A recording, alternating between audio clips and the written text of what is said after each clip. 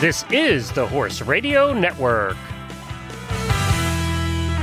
This is episode 480 of the Stable Scoop Show. Please support our sponsors as they make this show possible. Our sponsors this week are HorseLovers.com and you, our auditors.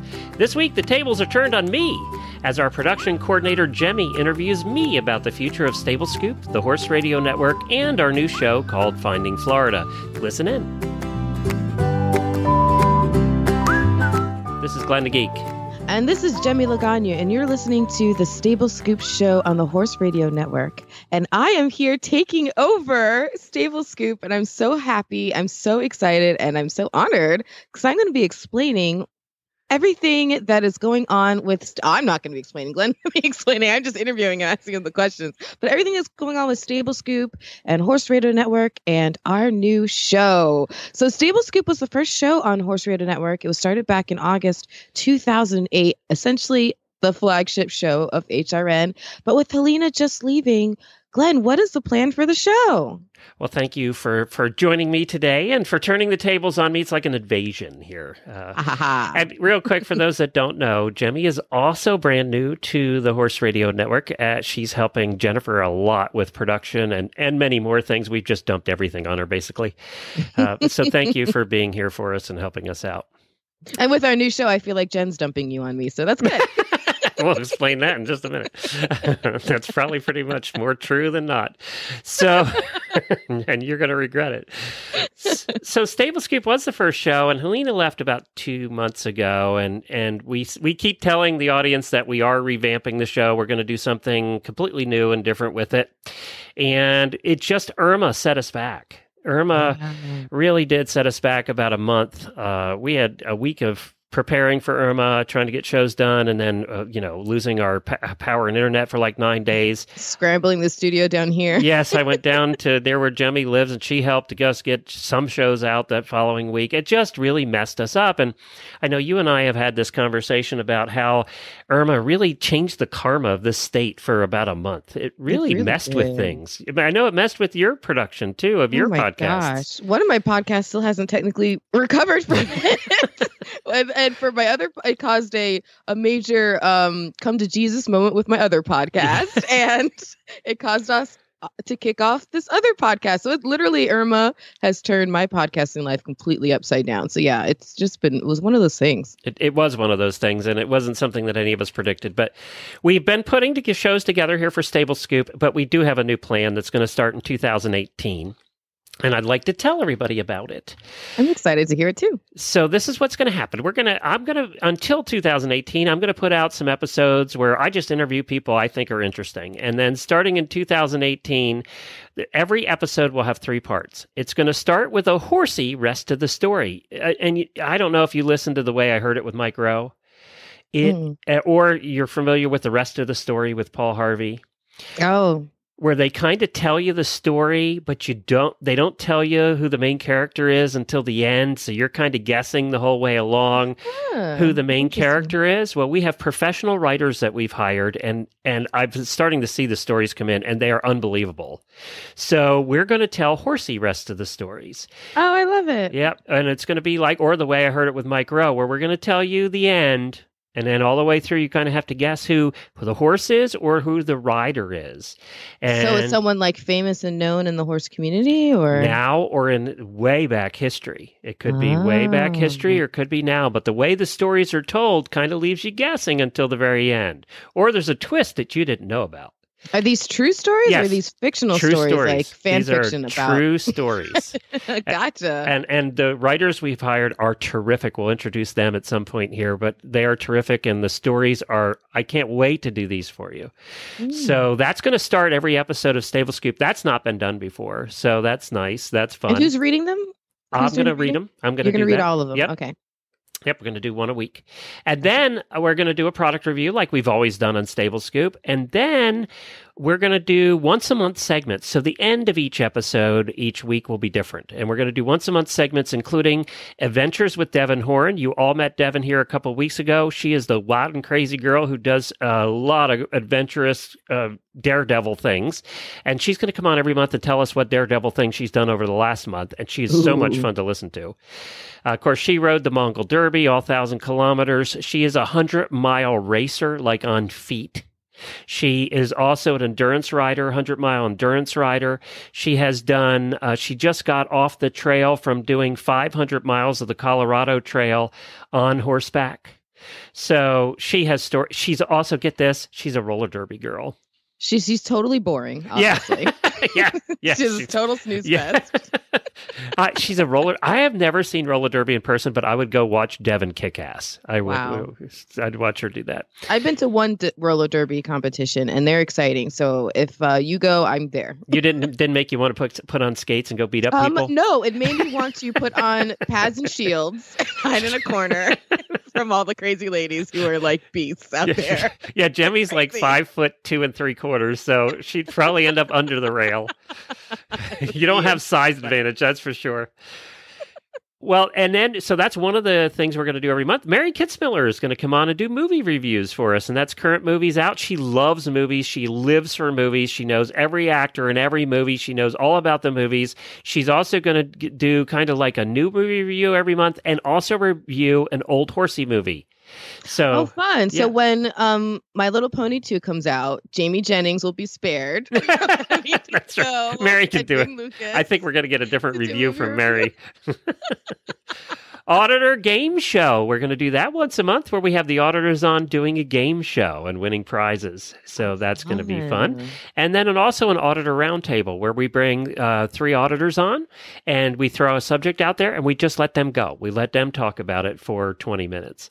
So we have a whole new show planned for you. I think it's going to be a lot of fun. It's taken us a little time to get all the pieces together, and that's why it's not starting until 2018. But in the meantime, I think you'll enjoy some of the interviews that I have lined up and some of the things that we have planned. So, as a listener and fan of podcasts, that can be one of like the scariest things of being a fan of a show is what's going on with the transition? Where's this going? Is this going away? And it's very fearful, but it's nice to hear that you've really taken the time to not just, throw something together and stitch it and throw out some crappy content. You're really trying to be mindful of what your listeners want. And it sounds like you've created a good plan. So kudos to you. Well, and kudos to the auditors who really helped us put this together. They're part of, they all had input into what's going into the new show. So kudos to them as well. Now we're about to get into the future of Horse Radio Network, but I want to ask you one quick question about the history of Horse Radio Network, okay, if I may. Yeah. So as you reflect, you guys have just had your 9th anniversary, you just had 7 years at Hit'em. So as you reflect back on this time, like how do you feel like you've really impacted the world of the horse lovers, the community of the horse world? We get so many emails. You don't in the beginning when you start a podcast, and Jemmy can attest to this. You don't get a whole lot of reaction when you first start a podcast, but then that grows and grows and grows. And now that we've been doing it for so long, we get a lot of emails, and they are so, I had a comment yesterday, and maybe this is just a good way to explain it. And you had one too, and you don't have to say who it was, but you had one that was very relevant here. So I had this comment on our post about our birthday yesterday for Horses in the Morning. And this listener, who was also an auditor, said, "Thanks for everything. I know this may sound dramatic, but it changed my life. It has been my connection to the equine world before I bought my horse. It made everything so accessible to me and made me feel like I could really do this horse ownership thing. It also brings some of the most amazing aspects of the equine world to my front door. I'm never far away from the action, and all I have to do is turn on my HRN app." We've gotten so many emails where we've affected people's lives that, we got one the other day, and I can't say who or anything, but they were having a terrible day. They were just having an awful day and an awful week. Their week was crap, and they explained a couple of things that was going on in their week. And let me tell you, it was crap. Yeah. And they said that every day they listened to Horses in the Morning, it was their bright spot, and it made them happy. Yeah. Wow. And that's why we do it, right? There's a saying in podcasting, and you can address this one. There's a saying in podcasting that if you affect one person, you've done your job. I was just going to bring up this message I got. just the other day from someone who shall remain nameless. But you're right. I feel like you and I are both kind of impacting each other and our own podcasting lives, and at the same time we're both kind of going through a bit of a transition, which is what you're here explaining on Stable Scoop right now, and we'll get into a little bit more later. But yeah, the come to Jesus moment for me that I kind of breezed past was that one of my shows is ending, and I got this message, and it's from a listener, and it said, I was losing my confidence and my feeling of self-worth. Your podcast is probably 80% responsible for keeping me going. And then he or she goes on to say, you've changed my life. Did you hear that? My life. And that's why we do it. You know, we bring out this content in these shows, whether it's just to entertain people and give them laughs, or if it's to inspire people, or do both. You know, that's what we're always trying to do. So, yeah, it's incredible when we get good feedback, right? Yeah, and we do get a lot of it, and that's why we do it. I mean, that's why we keep doing it. We also do it because I do it. I can't speak for all the other hosts. I also do it because I love who I work with. You know, I have support in Jennifer, in Neil, and Ralph, who do all of our editing. You now, they're fantastic, by the way. Yeah, who do? I mean, we don't ever have mistakes. You, who just came on board and really has changed our life for the better, and I heard is really fantastic. Yeah, she's just wonderful. and then you know, all the auditors and the hosts. And our sponsors, just everybody. But the hosts, I enjoy working with every one of them, or they wouldn't be here, to be honest. So, you know, I wouldn't be doing it with them. And I hope they enjoy it too. I think they do. They make very little money. None of us make very much money. But we're not doing it for that. We're doing it because we enjoy doing it. I enjoy entertaining people, and I hope it is entertaining. But I also enjoy bringing a piece of knowledge to somebody. We had an episode on horses getting cast in stalls, which means they roll over, their feet get stuck on the wall, and they can't get up. And that was one of the trivia questions you gave me. Yes. And recently, yeah. We did a show on how to fix it. Well, a week later, one of our listeners said, thank God I listened to your show, because my horse got cast in the stall and I knew exactly what to do and not to do. Because it's a very dangerous situation and people can get hurt. The horse can get hurt. You can get hurt. You're in there with a flailing horse with feet flying around. So, you know, so when we hear stories like that too, that's what makes this all worthwhile. Totally. 100%. And also it's fun when we get, I get messages from people who are like, I'm inspired to start a podcast because of your show, or that's kind of fun too. So let's talk about speaking of starting podcasts and shows, let's talk about the future of the Horse Radio Network. Well, what's going on? Calm those fears. Yeah, calm those fears. I've been getting a lot of messages since I announced that I'm doing a new show, which we're going to talk about next. That's not horsey. And I've been getting questions from people about the future of the Horse Radio Network, whether I'm going to stay doing horse shows. The answer is yes. It's not going anywhere. It's what pays the bills. Believe me, I'm not stealing him. No, and believe me, the new show is not paying any bills yet. It's costing us money. So the Horse Radio Network is bigger and better than ever. When I started years ago, I wanted to own the horse market in podcasting when it became a thing, when podcasting became a thing. When we started, it damn well was not a thing. Nobody knew how to listen. It was clunky. It was hard to listen to our shows. It was just a mess when we started going on 10 years ago this year. So I knew it was going to take off someday. I prayed it was going to take off someday. I hoped it was going to take off someday, and podcasting has taken off now. So I always wanted the Horse Radio Network to be there, to be number one, so that everybody was out to catch us. And that's where we're at. And I'm proud of that. And I'm proud of all the hosts that have made that happen, and the sponsors, everybody who's come together.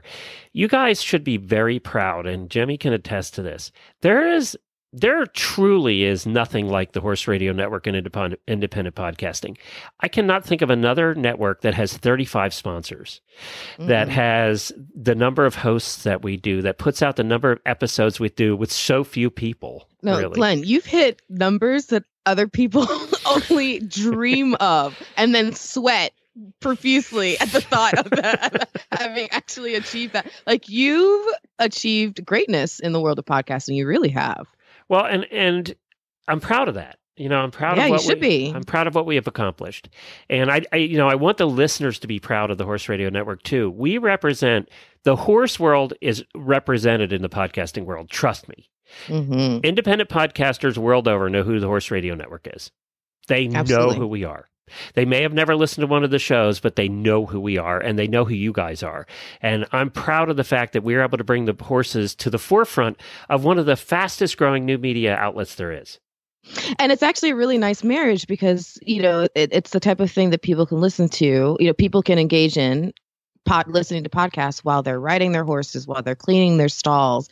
Listen to me, I'm talking like I know what horse people do, but horse people do whatever it is that horse people do. Podcasting is one of those things that they can enjoy just naturally in tandem with wherever else they're doing. So it works out really well. It's a great marriage. And now I did get a question from one of our auditors that asks, Lorene asked, always wondered how you fit so much work into one day. You always seem to be doing a lot. Oh my gosh. Yeah, he is. And half the time, a lot of what that involves is annoying me, but moving on. Well, that's because I send Jemmy 50,000 things now to do a day. But, before you were here, 2 months ago? Was it 2 months? Yeah, I think so. Yeah, about 2 months ago. Yeah, we just work a lot. Jennifer and I work a lot. It's from 4 a.m, literally, to 7, 8 at night. And we're starting to get help now to leave some of that so that we actually can play with our ponies and we can have a life again. And that leads to the next thing. So I was going to say, you can't really talk about horses if you start to forget what they even look like. Yeah, exactly. I got a question the other day. Somebody was out visiting one of our listeners and said, when do you have time to even play with your horse? And that was a good question. And it really made me think. And it makes the next thing we're going to talk about sound even crazier, to be honest. Yes. You're so true. You're so right. When I start actually explaining and the words come out of my mouth, what we're doing, it's really kind of insane. So the Horse Radio Network's here to stay. We're growing. We have a bunch of new shows coming on. I have had more people contacting me that podcasting is becoming popular about coming on the network than I ever have in the past. In the last 4 weeks, we have had more ad agencies and major companies come to us to ask about sponsorships than we've had in the last 10 years. I mean, the other morning, you said, I have an ad sponsorship package to put together. And then by the afternoon, it was like, I have 3. And I have 4. I finished 4 that day, and I have 3 more to do immediately today. It was crazy. And that's all because podcasting is becoming popular and companies are going, I guess we should do that. And they're figuring out that we're the ones to do it with. So, and because you guys clearly are successful. So congratulations to you for that. Thank you. Now, the future. What's coming next? Yeah, so a lot of people want to know, like, the rumor is that it's out there in the ether. This is your first non-horse show. First show not about horses. Why now? Well, I've done 6,400 episodes about horses, podcasts, and I'm a horse husband at heart. So that means I love horses, but I also love other things, and I'm at the point now where Jennifer said, Jennifer actually said, I think it's time that you pursue a show not about horses. You love doing other things. I think you need to keep your passion about podcasting going. Because one of the things you have to be aware of when you're doing, no matter how much you love what you do, if you work 100 hours a week at it, it's your livelihood. And I spend half my time trying to sell ads and work with sponsors and in sales mode. You have to be careful it doesn't become a job. Right. There's so much else that's involved that now you have to do instead of want to do. And only 25% of my time spent on the microphone. The rest is spent doing business. You don't realize that. There's a lot of other stuff that goes on. It's all the business side of running a business. Because we're running a business like any other business. So that's what I had to be. I'm constantly wary of that. This is the longest I've ever held a job, first of all, in my life. So you refuse to fire yourself. Yeah, my ADD kicks in, and then I get bored and have to go, do something else. But I wanted to make sure that didn't happen. And Jennifer wanted, above all, to make sure that didn't happen. And she said, you need to look at doing another podcast. I'm a firm believer, and I've spoken at many conferences, and Jemmy's heard me, when I've done keynote speeches, and I always say the same thing. I always say your co-host will find you. Your right co-host, you'll know the minute you meet the right co-host. And that happened with all of our shows, with Wendy and Helena and Jamie and just all of them, Reese and Philip and everybody. Everybody showed up at the right time, and I went, they would be perfect. I met Wendy doing a carriage ride where I got to drive my first 4-in-hand, and she was just helping out, sitting in the back of the cart. We got talking so much during the carriage ride, I forgot I was even driving the horses. I got in the car and Jennifer was along. She had done it for my birthday, my first four-in-hand driving experience of Hackney's of all things. And we got in the car. I said, she needs to co-host a driving show. And I called her the next day. So I am a firm believer that people find you. Well, Jemmy showed up in my life. Well, I'm sure it also helped that I was standing there with a huge neon sign over my head with a big arrow that said, "Pick me, pick me." Well, no, you weren't at the time. You were one of my mentees. That's and true. I have two mentees at a time in the podcasting world, and I try and help them grow their shows or their networks and help them succeed doing this. It's my way of giving back. I don't charge them for that. It's just something I do. And you are my mentee, and everything I asked you to do for your show and for your network, you did. Every single thing, and you did it well. And then, we got along very well. Well, we went to a conference here a couple months ago, and we got to spend some actual time together, not just on the phone. And I said that she's the one. I knew right then that you were the one, but I've always wanted to do a travel show. That's what I've always wanted to do. I love traveling. I like getting out of the house. We work here all the time, so I like getting out of the house. Jennifer wants me out of the house like one weekend a month now because she'd like to have some time to herself. We've been married 30 years working together. It's time. And I didn't know if you would go for doing a travel show. So that's when I approached you and said, hey, look, I have this crazy idea. Well, actually, I was telling you about my idea for a Florida podcast, and it wasn't necessarily exactly about travel, but it was about exploring Florida somehow, and more of a business side, I think, of Florida. Yep. And then you started talking about your ideas and calling my ideas boring, and then we kind of eventually met in the middle. And yeah, it was brilliant. Yeah, we kind of meshed the two ideas and put a really fun show together, I think. The first episodes are out now. People can go listen to it.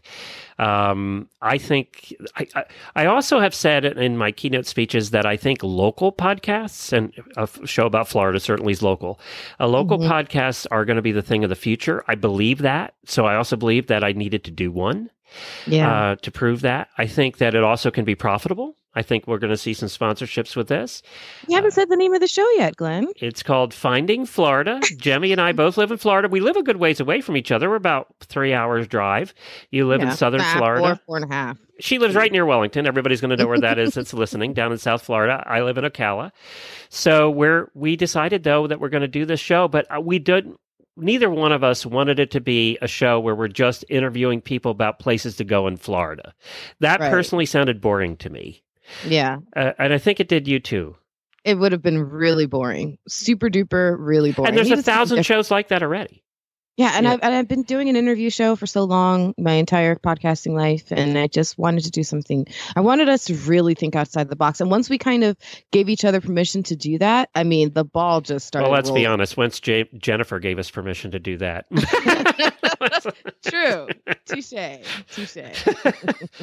it started rolling, and we have this new show. It is a travel show, but it's a show where we actually travel. Once a month, we travel on an adventure, and we take you guys along. We record all throughout the day or days on our adventure. We interview people that we meet. It's very spontaneous, and it actually turned out, the first episodes that are now out now at findingfloridapodcast.com turned out better than I thought they would. They turned out way better than I mean, I thought it was going to be a good show, but we really managed to pack in so much good content, funny times, interesting people, good locations.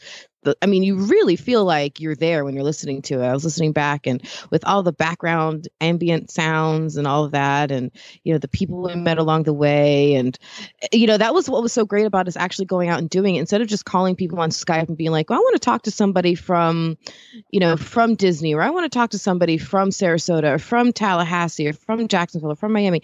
We don't just get someone on the phone. Like, no, we're and having them tell us what it's like over there. We're actually going and experiencing all these places and all these fun things and adventures ourselves, and bringing the audience along with us. And that's such a fun. That's just one element of it, and already it's so much fun.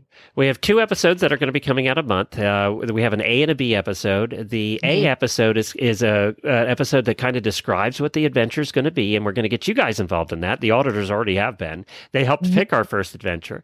The auditors chose. We did 10 free things to do in at Disney World in one day. using only Disney transportation, which made it a wild, adventurous day. It was crazy. But it was the auditor's idea to do that. And we're going to get input from our listeners for almost every adventure we go on. It's out now. The A episode, though, is a little different. The first half of the episode kind of describes what we're going to be doing and where we're going to be going, and that. The second is all about some of the wacky things in Florida. It's just, yeah. I mean, so we're going to be going on our adventures, as Glenn was saying, and sometimes it's going to be town centric, like a specific city, a specific town, and sometimes it's going to be kind of more just area. Devoted to a certain area. Like our next adventure is actually going to be along Route 1 and discovering things along Route 1, which we'll tell you the details on in a second. But yeah, so that's what's going to be it. And so that's going to be the second half of the episode package that you're going to get every month. And that first half is going to be just us, interviewing someone from that place. So exactly everything I just made fun of, interviewing someone from that place. But then a whole lot of other meat and potatoes in that episode too. So we're going to be giving you fun facts about Florida. So half the show is kind of going to be about that particular town we're going to be visiting next, and then half of the first episode is going to be. And let me tell you, this is not normal stuff. This is not boring. We've already been getting a lot of responses to these first episodes, and it's so funny because Debbie said, "Snappy opening, friendly chemistry, lots of giggles, interesting factoids," and that's what she's talking about. Yeah, love them, especially the little facts and funnies about Florida. So whether you live here or not, you're going to love this show. It's interesting because Florida's it's one of those things it's seen as an interesting place because it is. It's really earned its reputation in all the ways that it has a reputation. Good and bad. But yeah, I mean, I know. So it's cool to talk about all the different kinds of animals we have here, all the strange, interesting news stories we get here, all the different history, because there's so much history here, the different cultures. It's going to be it already is such a good show. I'm really excited about it. Go listen, please. Subscribe anywhere you get podcasts, findingfloridapodcast.com. We would love for you to take a listen and let us know what you think. All of the horse people that have listened so far, even though it's not about horses, have had a fun time with it. Kyle said, "You all seem to flow really well together. I really like the interviews with the random strangers you found. That's the best part. I like all the laughter, makes it fun." And then Erica, who's a dear friend of ours, said, "Really love the partnership and chemistry you two have. Great fun vibe. This was a great sense of adventure. I really liked the interaction with the guests and listeners." So it's just, we're getting rave reviews so far. Any place you find podcasts, it is going to be on the Horse Radio Network app here in a couple of days.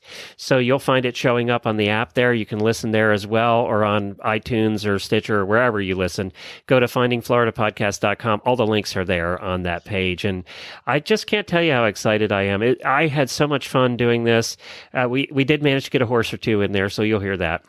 One more thing one more piece of feedback that I don't think you've had a chance to see yet, Glenn, today. It came through on Facebook, and it said it's from one of your listeners. I think his name is Scary. Oh, yes. So he wrote, "Well, you guys succeeded with your very first episode. I didn't know there was a live big band at the Grand," he's talking about the Grand Floridian, "and that they played there all the time and that it was free to go and see them. Now I really want to go." And that's exactly the goal that we're trying to have people discover all these new adventures right in their own backyards, or take staycations or vacations, or come into Florida and explore it. There's so much to do here. We're going to have a lot of fun, Glenn. I think we got the better half of the deal. We're going to have a lot of fun traveling around. We definitely are. We want you to be involved. So go to findingfloridapodcast.com and you'll find that. I am not leaving the horse shows. I do Stable Scoop, I do Hit 'em, I do driving. I'm going to continue doing Stable Scoop, Hit 'em, and driving. So I'm not leaving, okay? Everything's fine. I'm not stealing him, I promise. No, Jennifer wouldn't let her, because that's what our shows pay the bills. Jemmy just costs us money. So exactly. So thank you for agreeing to be part of this. I really appreciate it. Are you kidding me? Thank you for asking me. It was an honor. Always. findingfloridapodcast.com. The new one, and of course, all the other old ones are on the app, iOS or Android. Just search for Horse Radio Network in the App Store. It's free and it's easy to use. We're going to have a couple of new shows starting here in January, so we'll be up to 18 shows on the app here very shortly. Be sure to log in next time for another Stable Scoop episode. We really like having you here on the flagship show. Can't wait to get the new lineup started for you in 2018. I really, really think you're going to love it. And be sure to to visit all the other shows on the Horse Radio Network at the website, horseradionetwork.com. I got a listener question that asked, how do you listen to past episodes that are beyond the app? Because iTunes only allows 50 past episodes. So you have to go to the website for that. And then you can listen to all 6,400 are there. So you can listen to them all at horseradionetwork.com. Thank you, Jemmy. Are we done, Glenn? We're done. Happy scooping. You've been dying to say that, haven't you? I have. You know, Helena has messed that up for 9 years. You got it right the first time. What does she usually do? I don't know. She never remembers to do it, or she would mess it up. It was just always messed up. And we used to put those in, so I'm going to leave this part in, too. Ha ha, Helena, she got it right the first time. See you, everybody. Bye.